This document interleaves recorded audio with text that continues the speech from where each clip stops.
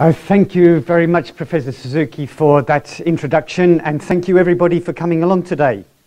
I am going to be talking about magnetic materials in medicine, and medicine is about keeping people healthy, and part of being healthy is keeping the fluids in your body moving so you can transport oxygen around and so on. So to that end, I notice everyone's been sitting down for at least 2 hours, so I want everybody to stand up, please. Everybody to stand up. Ready? I want you all to put your hands up like this. Shake them around a bit. Now we're getting on one leg, and we're shaking this leg. Now the other leg. Shake that leg. Great. Now the other thing that happens is your brain needs to be activated in different ways. You've been receiving information. I now want you to give information. So you're going to turn to your nearest neighbour, and for 1 minute, you've got to discuss either your favourite food or your favourite place in the world or your favourite musician. So you've got 1 minute. Please do that now.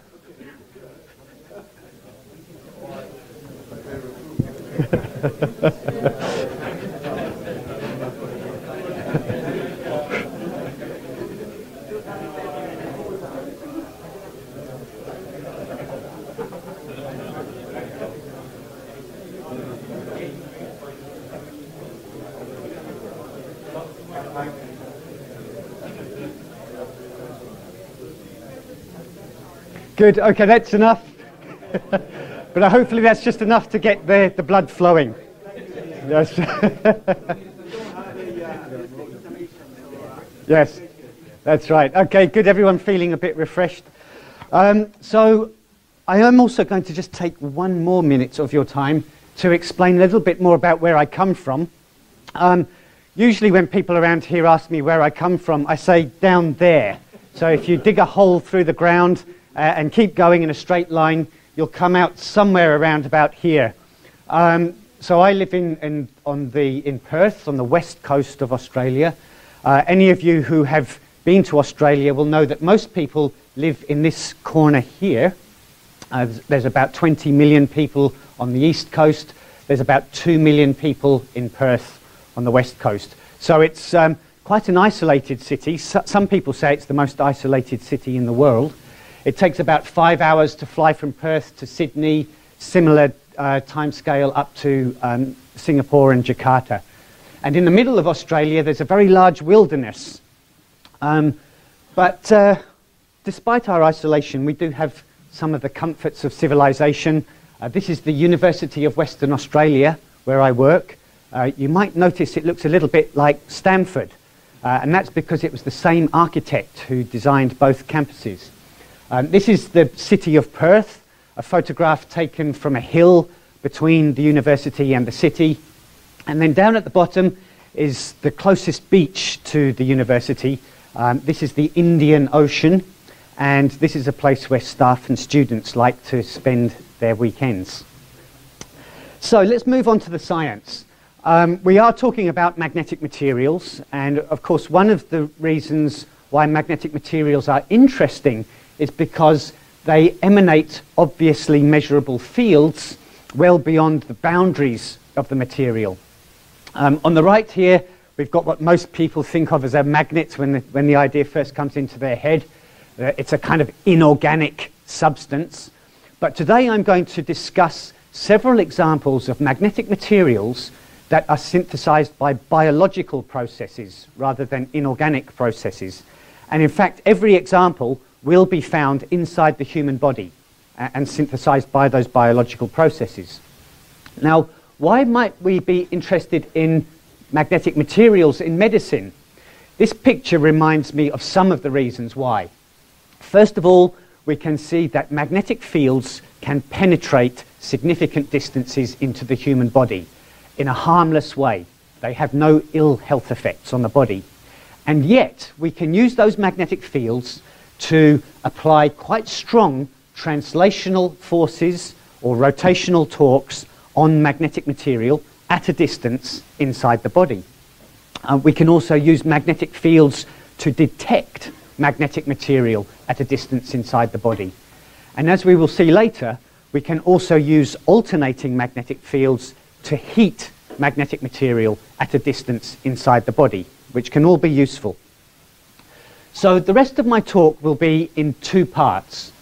I will first of all talk about naturally occurring and biologically synthesized magnetic materials that are found inside the human body. They will include magnetic biomolecules and magnetic nanocrystals. And in the second half of my talk, I will cover synthetic magnetic materials. So these are the materials we make in the laboratory or by industrial processes, and then use those materials in one way or another in medical procedures. And some of the examples I will cover are magnetic hyperthermia therapy, which is a type of therapy for treating cancer. We will look at magnetically guided drug delivery, the concept here being to make drugs magnetic so that we can use magnetic fields and field gradients to concentrate the drugs in parts of the body where they are required, and hence reduce their concentration in other parts of the body and hopefully reduce side effects. Then we will look at an example of a magnetic fluid being developed in a diagnostic, and finally magnetic tracers. And the concept here is to use magnetic nanoparticles in place of radioisotopes for tracking cells and fluids inside the human body. So let's start off with the naturally occurring and biologically synthesized magnetic materials. And I want to talk about, first of all, magnetic biomolecules. I'm going to talk about one example, but it's the most famous example. And its history dates back to Michael Faraday in 1845. And back in 1845, well, first of all, let me just say that Faraday, of course, was a prolific experimental scientist who contributed a lot to what we know today about magnetic materials. And he did measure the magnetic properties of many things, including, in 1845, a sample of dried blood. And if you look at Faraday's notebooks, you will see that in relation to this measurement, he made a comment to himself, which was, "I must try a recent fluid blood sample." Now, it turns out that Faraday never got around to making that measurement. And it was almost 100 years later that another famous scientist, Linus Pauling, who was a two-time Nobel Prize winner, he did make the measurement. And he made the comment that if Faraday had made that measurement back in 1845 on fluid blood, and if he had taken blood from arteries and blood from veins and compared the magnetic susceptibility, he would have found the magnetic susceptibility to be significantly different between the two types of blood. In fact, if you take human blood and you fully oxygenate it and you fully deoxygenate it, the magnetic susceptibility is about 20% different. And this prompted Pauling to make a further comment, which was that he reckons that if Faraday had made the measurement, it would have changed appreciably the course of history on the research of blood and hemoglobin. Well, it turns out that Pauling's the guy who did make the measurement, so he gets the glory. And he showed that this magnetic susceptibility change is due to the molecule hemoglobin, which is the molecule in our blood that transports oxygen around our bodies.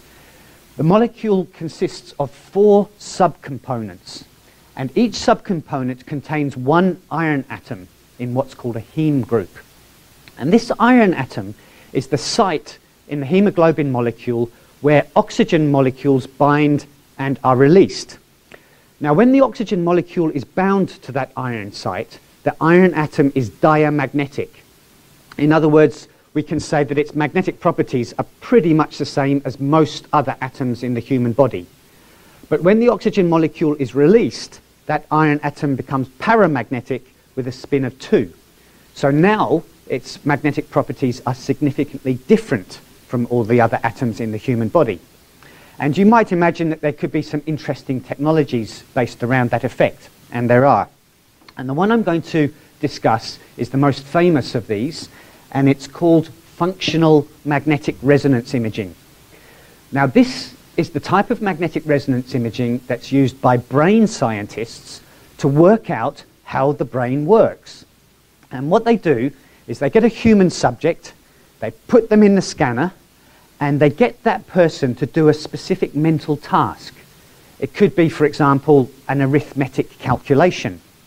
Now, what happens is a part of the brain starts working hard to do that calculation, and in the process, more oxygen is utilized in that part of the brain.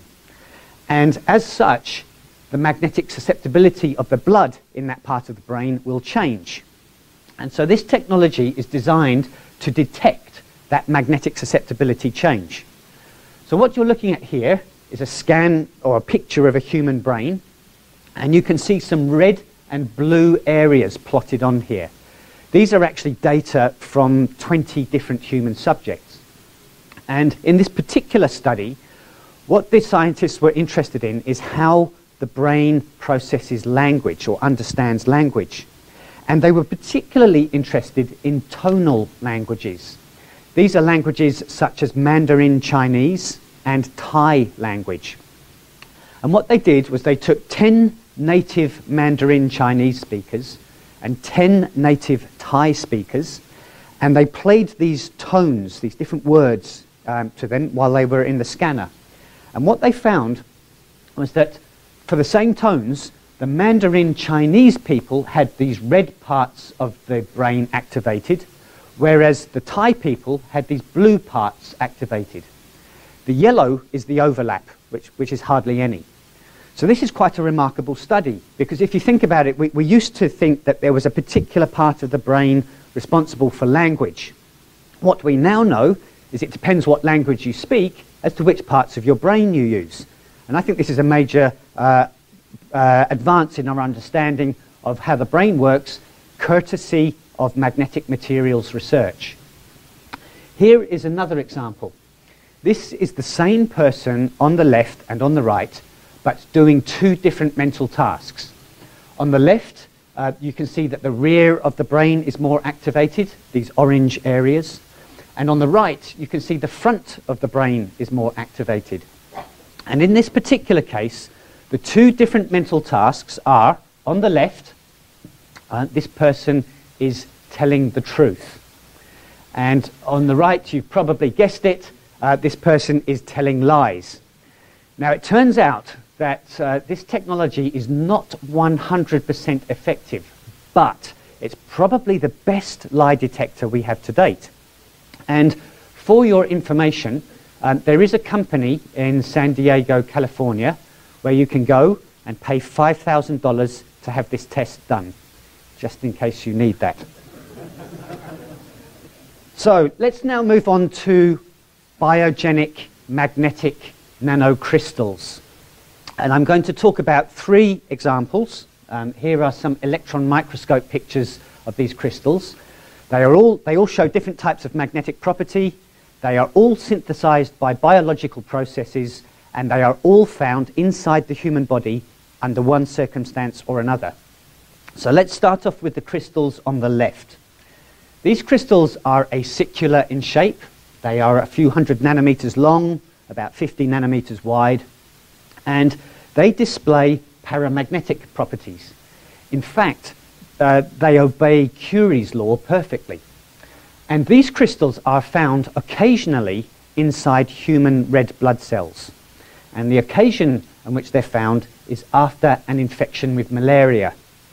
Now, what happens with malaria is a mosquito can pass the parasite into your bloodstream, and the parasite invades our red blood cells. Once inside the red blood cells, it eats the hemoglobin. And a waste product of that metabolism are those iron atoms that I showed you earlier. And those iron atoms in the free state are toxic to the parasite. So the parasite has evolved mechanisms to bind those iron atoms into these insoluble crystals. And because they're insoluble, it's a way of detoxifying the iron. Interestingly, many anti-malarial drugs operate by hindering the formation of these crystals so that the parasite poisons itself as it metabolizes the hemoglobin. Anyhow, a few years ago, a former student of mine, Stefan Karl, asked the question, is there anything useful we can do with these paramagnetic properties? And it turns out there is. So what I'm going to do next is I'll first of all tell you what we can do with those paramagnetic properties, and then I will tell you why it's useful. So what can we do? You can take a single droplet of infected human blood and mix it with some buffer solution and pass it through a plastic column filled with steel shot. If you place a permanent magnet either side of this column, you magnetize the steel shot, which creates strong magnetic field gradients. What then happens is the blood cells pass through this column and they drain out at the bottom here. But any cells that contain those paramagnetic crystals get trapped in these strong magnetic field gradients. If you then remove the magnet, you demagnetize the steel shot, you can flush out any remaining cells and capture them here. So on the next slide, I'm going to show you some optical microscope pictures of the blood cells here, here, and here. So on the left, these are the cells before they pass through the magnetic column. And what you can see is that most of them are uninfected, but there's one cell here that has a parasite in it. If you then look at the cells that pass through the column while the permanent magnet is in place, you can see that none of these cells have a parasite present. If we then look at the cells that are flushed out after removal of the permanent magnet, you can see that most of these cells have a parasite present. So this is a way of concentrating up cells that have the malarial parasite. Now, one other thing I want to comment on here is that this technology is low cost. The neodymium iron boron magnets cost about $100. There's a simple soft iron core here, and the plastic tube with the steel shot costs just a few cents per use, and that's a disposable item. And the important point about this is that most countries that have malaria do not have much money. So the idea is this technology can be locally manufactured. So that's what you can do. Why might it be useful? I need to tell you a little bit more about malaria to explain why it's useful. You all probably know that the parasite is passed to humans by mosquitoes. Mosquitoes infect us. What's less well known is that humans infect mosquitoes with malaria. And what's interesting is that many of the humans who infect mosquitoes are apparently healthy. Now, while we can try to prevent mosquitoes infecting humans to try and eradicate malaria, it would be equally effective and perhaps additionally important that we try to prevent humans infecting mosquitoes. Now, why might these humans who infect mosquitoes be apparently healthy?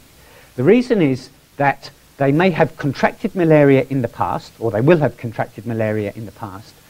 Their bodies will have overcome the disease through their immune system, but the parasite is smart, and when it's under attack from the immune system, it can transform into another form called a gametocyte, which simply circulates in the bloodstream without causing any ill health effects.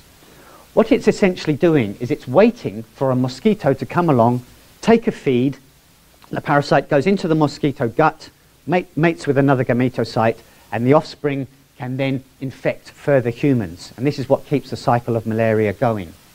So currently, that simple magnetic fractionation column technology is now being used in Papua New Guinea in clinical trials to identify people who carry that gametocyte form of the parasite, and then to work out how much drug and for how long for should it be given in order to eliminate that final form of the parasite.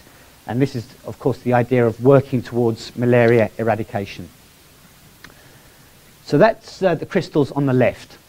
Let's now look at these crystals on the right. These crystals are spheroidal in shape. They are about 6 nanometers in diameter. They are, in fact, a type of iron oxide. And they have an antiferromagnetic structure, and they display superparamagnetic behavior. And these crystals are found predominantly in the human liver. And I hope that everybody in the audience today has some of these crystals in all of your livers. And the reason for this is that this is the natural way that we store excess iron in our bodies. And we need a little bit of excess iron because iron is difficult to gain from our diet in large quantities. And if we have an accident and bleed a lot, or let's say we lose a lot of blood during childbirth, then our bodies are able to remobilize the iron atoms in these crystals to make new hemoglobin quickly. However, for some people with diseases such as these listed below here, for one reason or another, these people's bodies accumulate way too many of these crystals. And under these circumstances, the crystals start to act as catalysts for chemical reactions that damage cells. And this can lead to liver fibrosis, liver cirrhosis, and eventually liver cancer and death. So doctors looking after these patients need to remove this excess iron. And for most of these diseases, the only practical way to do this is to administer a drug called an iron chelator, which can grab hold of the excess iron and enable it to be excreted. But the challenge for the doctors is getting the dose of the drug right. Because if they don't give enough drug, then the iron builds up and the iron becomes toxic. If they give too much drug, the iron becomes depleted and the drug becomes toxic. So to get the dose right, they need to measure the concentration of these nanocrystals. And the way this used to be done was through a procedure called a liver biopsy. This involves a surgical procedure that removes a small piece of liver tissue which can then be sent away for chemical analysis. The problem is that this procedure has several major complications, ranging from pain through internal bleeding, bile leakage, and even death from the procedure itself. So it's not suitable for repeat measurements, which is what these patients need. So to that end, in the 1980s, physicists developed a magnetic way of measuring the concentration of these crystals, and they called it biomagnetic susceptometry. Its concept is quite straightforward. You build a device that has a superconducting solenoid in it so that the stray field from that solenoid can penetrate the liver region of the body. This magnetizes those iron oxide nanocrystals. In here you also have a flux sensor, and down here is a bed that's on a stepper motor, and the idea is you lower the bed at a controlled rate so that the liver moves further away from the field source and the flux sensor. So schematically it looks like this. Here's the position of the solenoid and flux sensor, here's the liver, and then as you move the bed downwards, the liver moves further away from the field source and the sensor, and you can imagine that the flux through the sensor drops off. And if you measure that flux as a function of the height of the bed, and if you know the geometry of your coil and the flux sensor and so on and so forth, you can do a calculation to calculate the concentration of the iron oxide nanoparticles. And this technology works quite well. The problem is that the instruments cost about $2 million each to build and install, and all they can do is measure liver iron concentration. So we then looked at another way to do this using magnetic resonance imaging scanners, because these scanners are available in most major hospitals around the world. They use strong magnetic fields which can be used to magnetize those iron oxide nanoparticles. They use radio signals which can be used to interrogate the dynamic magnetic properties of protons in the tissue.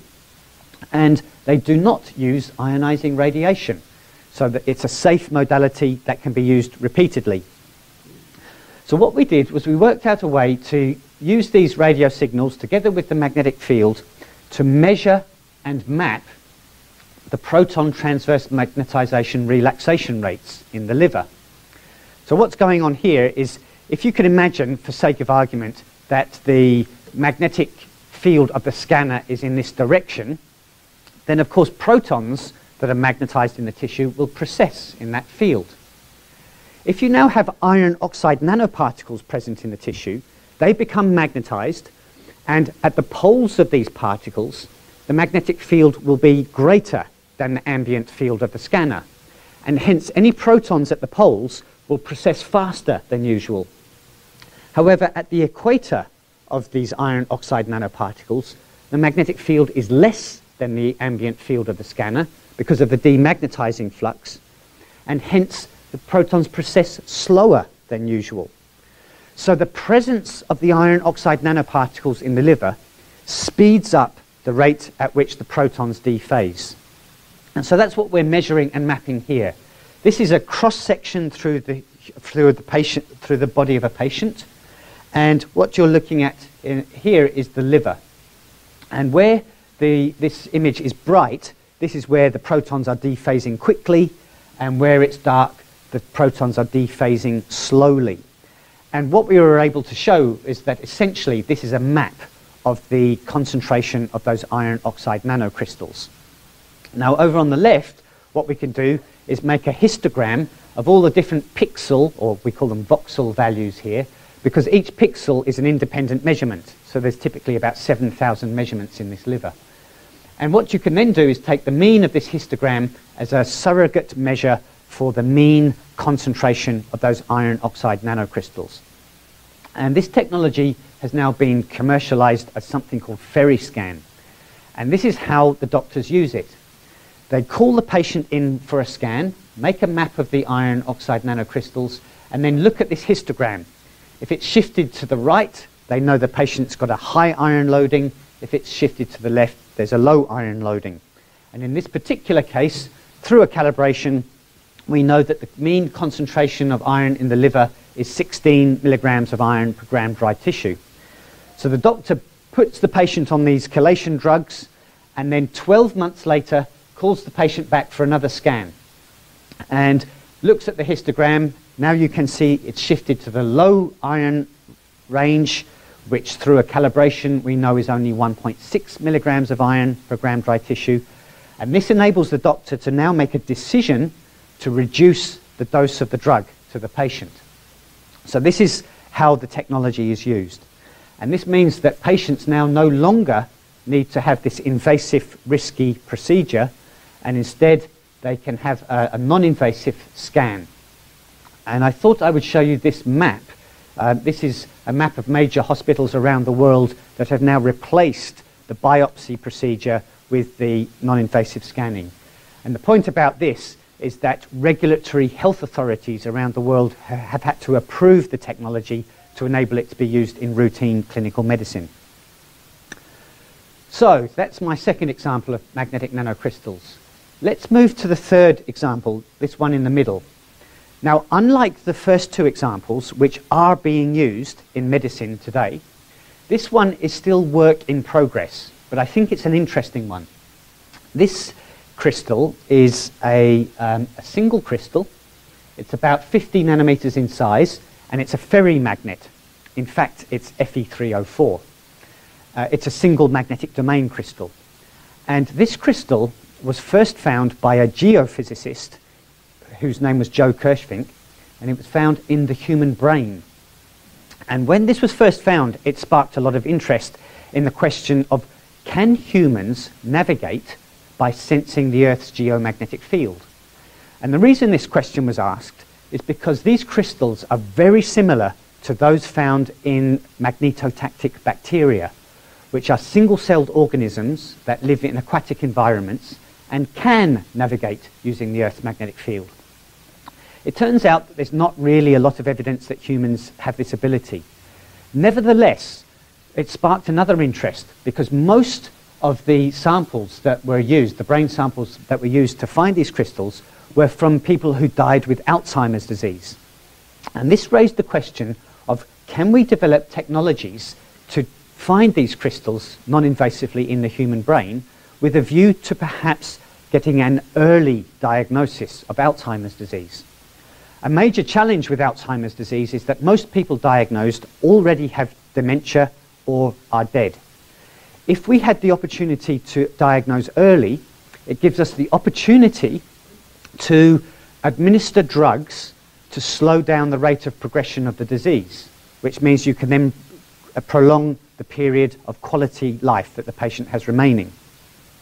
So to this end, colleagues in the UK, led by Quentin Pankhurst and John Dobson when he was there, set about measuring the magnetic signal from brain samples of people who had died without Alzheimer's disease, these open symbols, and with Alzheimer's disease, these closed symbols. And what they were able to show is that, yes, indeed, there is a significantly greater concentration of these crystals in people who die with Alzheimer's disease. What they were also able to show is that women who die with Alzheimer's disease have a significantly greater concentration than men. Now, at the time, they didn't have an explanation for that. This work was published in 2008. This year, 2014, genetic scientists have shown that there is, in fact, a difference between men and women in the way Alzheimer's disease progresses. So there's possibly a link, a genetic link here. The other thing that Quentin Pankhurst and colleagues showed was that there's a relationship between the concentration of these crystals and the fraction of them that are superparamagnetic. And this possibly gives clues as to the way these crystals are formed. And it possibly involves what's an iron storage protein known as ferritin. However, this is work in progress. There's no medical application yet. But I thought I would show you this as an interesting example of a biogenic magnetic nanocrystal.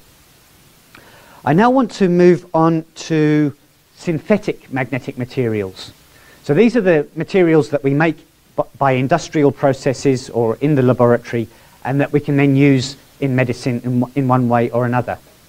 And my first example is going to be magnetic hyperthermia therapy. Now, hyperthermia therapy simply means therapy by heating tissue. And such therapies have been used for at least 2,000 years because the ancient Greeks recorded using hot stones to put on tumours to reduce their size. In modern medicine, we sometimes use microwaves or even ultrasound to heat tumours to try and kill them. But there's always a problem if the tumour is deeper inside the human body, because you then have the difficulty or the danger of damaging the intervening tissues by transmitting the heat. So this is where magnetic hyperthermia therapy comes in. The concept is to take a magnetic material that shows some kind of magnetic hysteresis and to then somehow get that material into the tumour. If you can do that, you then have the option to apply an alternating magnetic field, and that will take the magnetic material around its hysteresis loop. And in doing so, it will generate heat in the material that is in proportion to the area inside the hysteresis loop. And hopefully this heat will then damage the tumour cells in one way or another. Now, it turns out that such an approach has been developed and does already have regulatory health authority approval for routine clinical use in Europe. And the technology consists of a magnetic fluid, so it's a fluid that contains magnetic nanoparticles, and a device for applying the alternating magnetic field. Here is a picture of the device. So you can see a patient lying in the cavity here. This device can apply an alternating field at 100 kilohertz with an amplitude up to 15 kiloamps per meter, which is around about 300 times the strength of the Earth's magnetic field at the surface. And what I'm going to show you next in a short movie is how this technology was used in a clinical trial for treating brain tumours. So let me show you the movie. The technology is called the nanotherm therapy, and the company is Magforce. What they do is they make these iron oxide nanoparticles, and they coat the nanoparticles in a polymer. Now, the role of this polymer is to keep these particles in stable aqueous suspension, but it also helps the particles to enter cells. The size of red blood cells is shown on the left here, to give you an idea of the relative size of these particles to the cells. Now, in this trial for treating glioblastoma, a type of brain tumour, they took the suspension of the nanoparticles and injected the suspension directly into the brain tumour. This is through a needle that goes through a hole in the skull. You can see here is the tumour. They then rely on a difference in the property of cancer cells and healthy cells to keep that fluid in the region of the cancer cells. So here are the healthy cells on the left, cancer cells on the right, and the fluid, as it is injected, tends to seep between the cancer cells but not go into the healthy cells so much. The patient is then irradiated with the magnetic field. This takes the nanoparticles through their hysteresis loops and in the process generates heat in the magnetic nanoparticles. That heat is transferred to the liquid, which helps the liquid and the particles to enter into the cells. Further irradiation causes more heat, which is transferred to the cells, and they measured median temperatures of 55 Celsius in these tumours, and in one patient 85 degrees Celsius. This is enough to kill the tumour cells. The tumour then shrinks, and natural processes carry away the dead cells.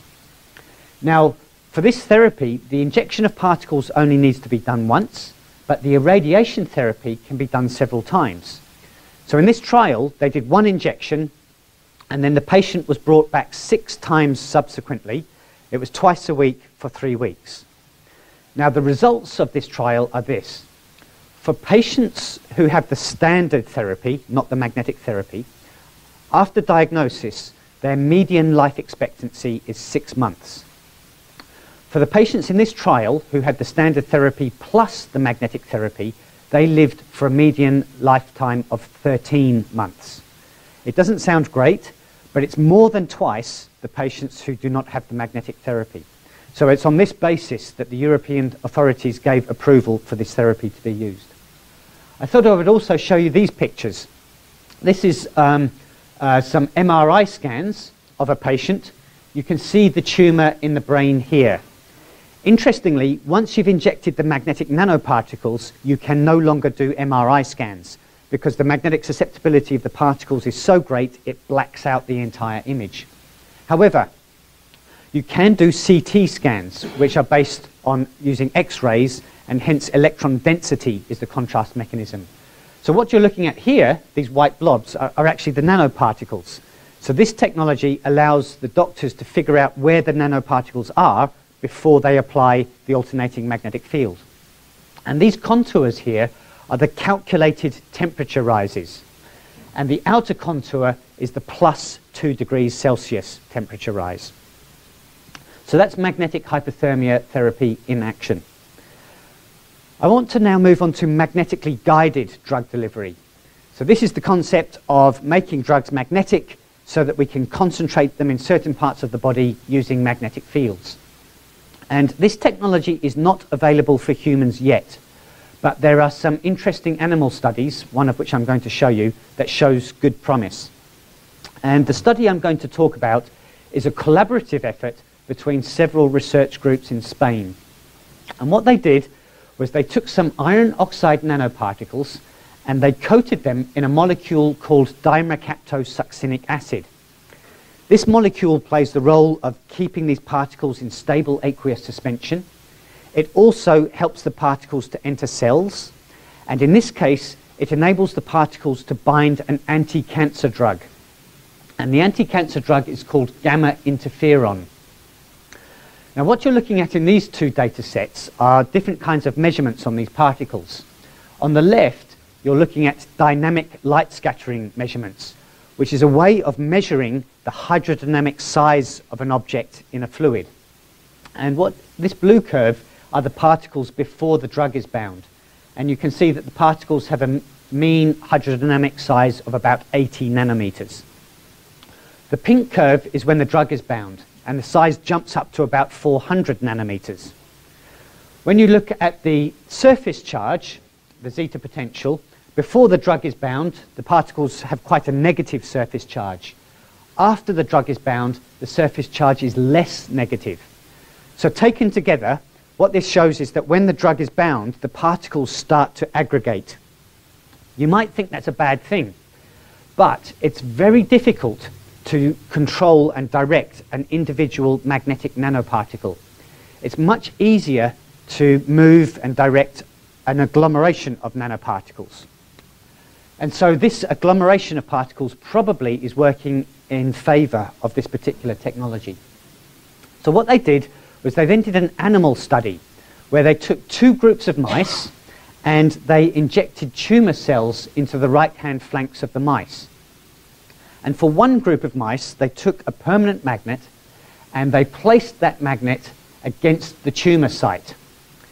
They then took the suspension of the iron oxide nanoparticles with the gamma interferon drug bound, and they injected that into the tail veins of the mice. And for the group of mice that had the permanent magnet in place, they left that magnet in place for 1 hour after the injection and then removed it. So that's the therapy. And that therapy was carried out 4 times on these mice. It was twice a week for 2 weeks. What I'm going to show you in the next slide are the results of this animal trial. What you're looking at are the tumors extracted from the mice subsequent to the therapy. The top row are the tumors extracted from the mice that had the permanent magnet put in place. The bottom row are the tumors from the mice that did not have the permanent magnet put in place. So what you can see is by placing the magnet against the tumor was hindered from growing so much. And this is presumably because the drug has been concentrated in the region of the growing tumor. Now, as I mentioned, this technology is not available for humans yet, but there are several envisaged applications where this approach could be used. I don't have time to talk about them now, but if we have time at questions, maybe we can discuss that. I do want to actually now move on to an example of using a magnetic fluid. And this is work from our lab again. And in this case, the fluid's being used for a diagnostic. And the disease that we're looking at is schistosomiasis, which is sometimes called bilharzia. This disease is very prevalent in Africa, but is also found in some parts of South America and some parts of Asia. And it's a parasitic disease, and it's the second most serious parasitic disease worldwide after malaria. And like malaria, it uses an intermediate animal host to infect humans. And in this case, the intermediate animal host is a freshwater snail. Now, the parasite lives in the snail, and at a certain part in its life cycle, it emerges from the snail and starts to swim through the fresh water. After that, it has an interesting life cycle. Here's the life cycle. The snail is here. Here's the parasite swimming through the fresh water. And if, during its swim, it encounters a human host, it is able to penetrate the skin of the human host. So here you can see some small dots. These are the entry points where the parasite has gone in. Once inside the human body, it swims through blood vessels and tries to find a blood vessel near the bladder or the intestines or the liver. And there it settles down and matures into a worm. And the worm looks like this on the right. Now, what you're looking at here is a male worm. But what you can also see in this picture is a female worm. This is the male worm. The female worm is here. She lives in a small groove inside the male worm. And this pair of worms can live inside your blood vessels and directly do not cause you any ill health effects. But as a pair, they lay about 1,000 eggs per day. And the eggs look like this. They are around about 100 microns in size, and they have the uncanny ability to migrate through human tissue. And some of these eggs find their way into the human liver, where they settle down and they stimulate liver fibrosis, liver cirrhosis, and eventually liver cancer, which leads to death. Or they can also weaken blood vessels and cause them to burst, which can also cause death. The other eggs migrate into the intestine. And there's a reason they do that. They are relying on the human host living in an area of poor sanitary conditions. If the feces that come out from the intestine of that patient reach fresh water, on contact with fresh water, the eggs hatch. And once the eggs hatch, the parasites can swim through the water and they find some more snails and the life cycle starts again. The challenge for the medical community is diagnosis. Currently, the way the diagnosis is done is using something called a fecal smear test. This involves taking a sample of the patient's feces. This is smeared on a glass microscope slide, and then you ask a parasitologist to look at the slide and try and find the eggs, the 100 micron sized eggs. The problem is that there can be as low as 1 egg per gram of feces. So this is a bit like looking for a needle in a haystack. Many, many positive cases are missed. So some colleagues of mine in Brazil started looking at a better way to find these eggs. I don't have time to tell you the full story of what they did, but they had a suspicion that these eggs might be magnetic. And that's where we were brought in, because they knew about our malarial work, and so we wondered if we could use the same method of using the magnetic column to try and find these eggs. Well, it turns out that the eggs are slightly magnetic, but the column method doesn't work, partly because the eggs are not quite magnetic enough, and partly because the medium in which these eggs are found tends to clog up the columns. And so what we did was we looked at another way to do this. We looked at using something called the magneto-Archimedes effect. Now, if you remember, the Archimedes effect was discovered by Archimedes when he was in his bath, and he jumped out and ran down the street naked, shouting "Eureka!" And because what he had discovered was that if you put an object in a fluid, it displaces gravitational mass in the gravitational field of the Earth, and hence the object experiences a buoyancy force. If you make the fluid a magnetic fluid, it also displaces magnetic moment in a magnetic field. And so there's another kind of Archimedes force. And if you set up a geometry like this, where you have two permanent magnets opposed to each other, you put a chamber of magnetic fluid in between, you can then put an object into that fluid. It will experience the force of gravity downwards, the normal Archimedes force upwards, but then another magneto-Archimedes force, which in this geometry is upwards in the bottom half of this chamber and downwards in the top half of the chamber. And this enables you to do a demonstration like this. You can take two magnets opposed to each other, a chamber of paramagnetic fluid. You can put in, let's say, a diamagnetic object, such as a polycarbonate disc, and it will levitate at a certain height in this chamber. And the height at which it levitates is dependent on the magnetic susceptibility of the object, the density of the object, the magnetic susceptibility of the fluid, and the density of the fluid.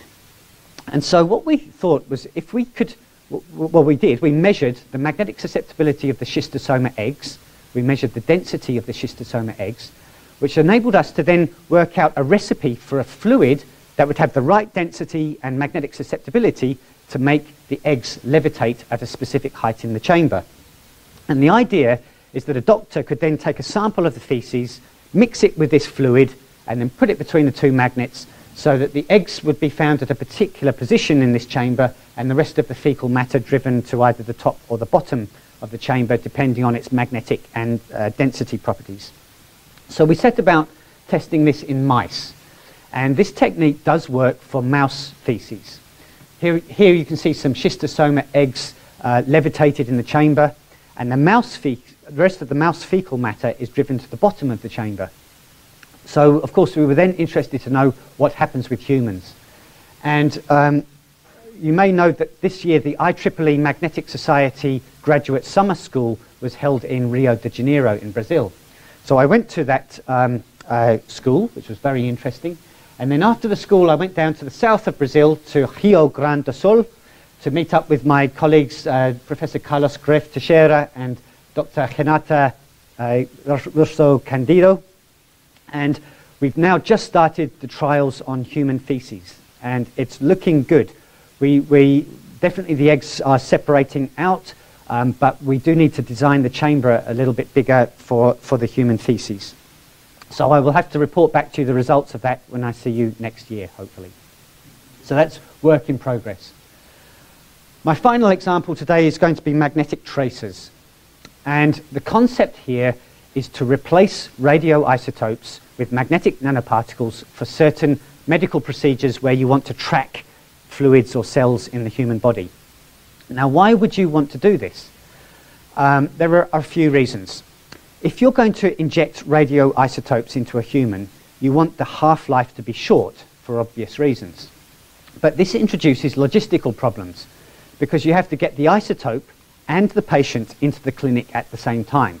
If either one of them is late, you run into problems. There are also legal requirements around radioisotopes, which adds to the cost of their transport and storage. Magnetic nanoparticles have neither of those problems. There are other differences between detection of nanoparticles and radioisotopes. Radioisotopes are detected with a 1 over r squared characteristic. Magnetic nanoparticles are detected at with a much shorter range characteristic, which you might think is a disadvantage. But in the example I'm going to show you, it was found that in fact it was an advantage, not a disadvantage. And the example I'm going to discuss is related to breast cancer.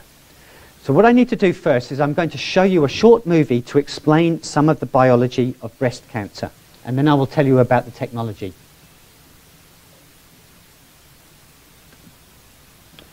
The human breast has a series of lymph vessels that carry lymph fluid away from the front of the breast towards the upper armpit. This is an important part of the body's immune system. This lymph fluid carries immunological cells and fluids. You can also see here these things called lymph nodes.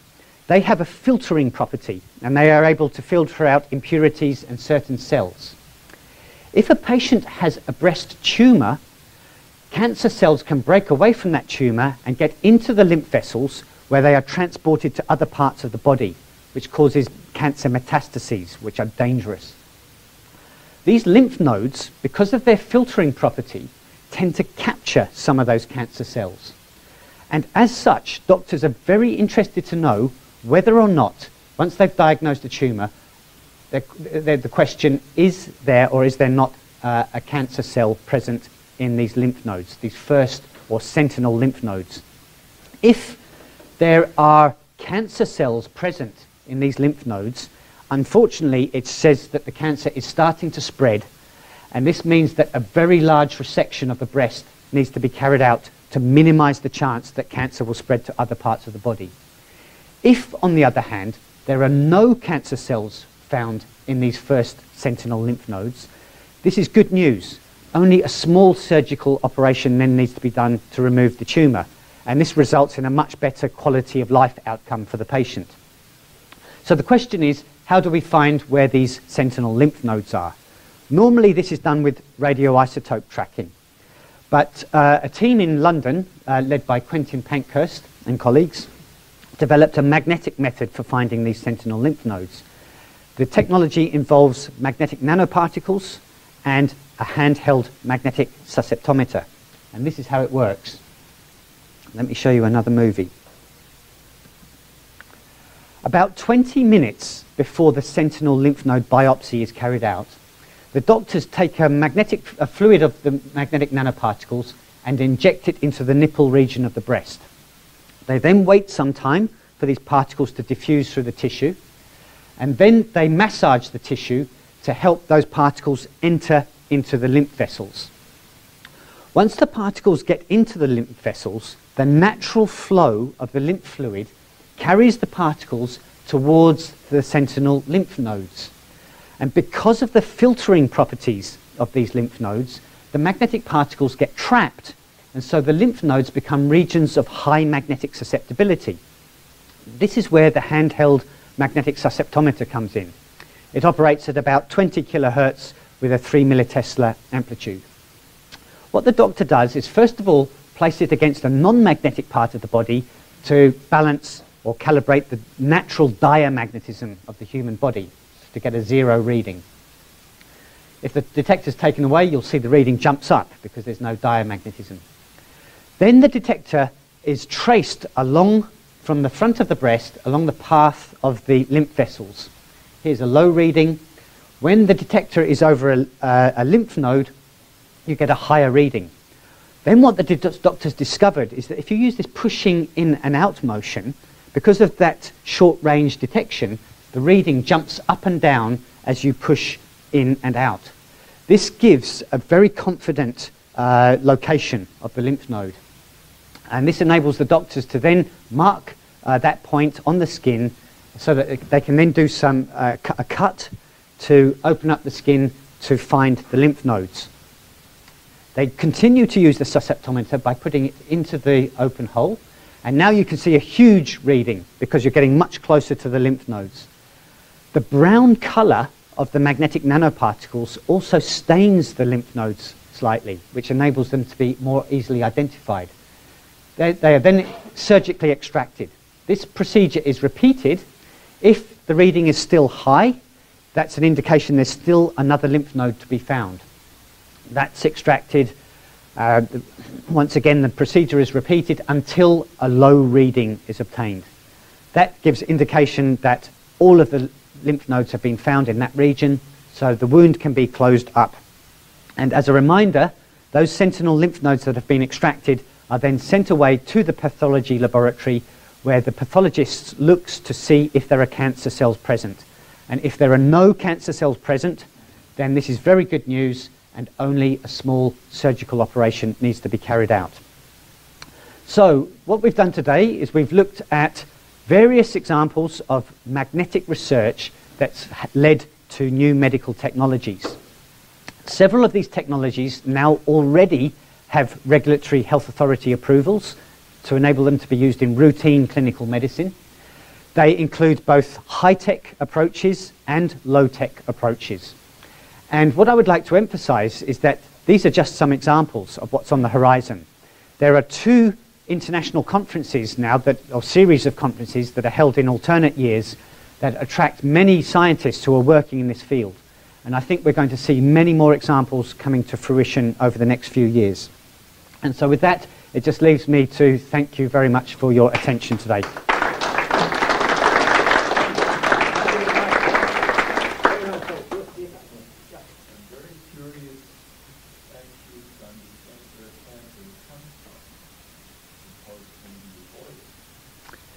Yeah, I guess that there is a huge number of people in the same category as you.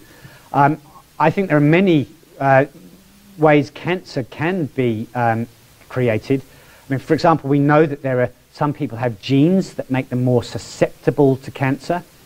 We know that toxins can induce cancer.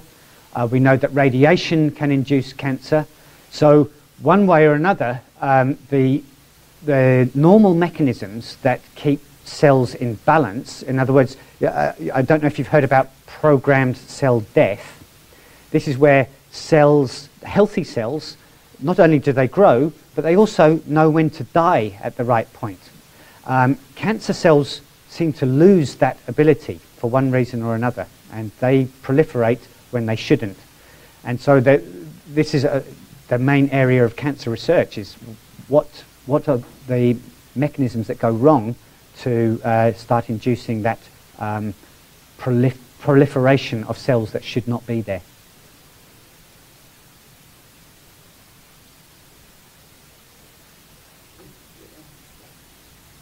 All right, any other question? Let's ask one simple-minded question. Very early stage, you are showing that each part of the brain using a different mother tongue. Now, that made me a little wondering, when the baby was born, mother was saying and such, that really initiates and activates some particular portion of the brain, and that remains for good. Yes. So when you start learning a different language, then it's a different part of the brain. So that means our brain, a particular portion of the brain, is so much limited in functioning or activating for other parts of the language. That's very fighting. I think this is what is now understood in brain science, is that you can train different parts of the brain to take over new function. So for example, if someone has a brain injury, they can temporarily lose certain abilities. But over time, they can learn to at least partially regain some of those abilities by using a different part of the brain. So the brain is very plastic in that sense, it seems.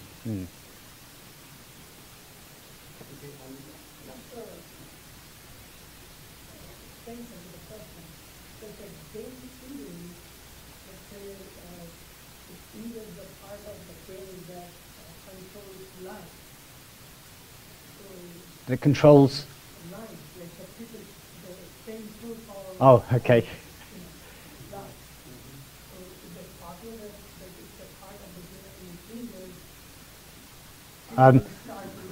Yeah, well, I think I must have that injury already. I never lie.